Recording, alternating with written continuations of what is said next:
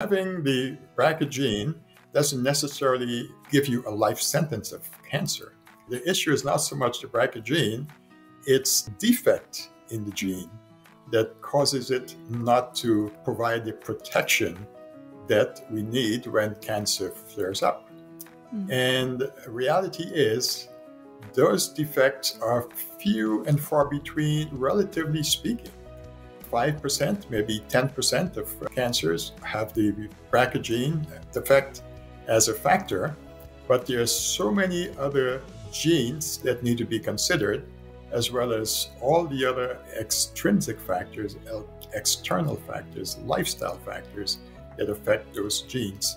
It's the things that we do in our lifestyle, the things that we expose to in our lives, that sometimes prevents that gene from doing its job or exacerbates the defect in causing the appearance of cancer in our system.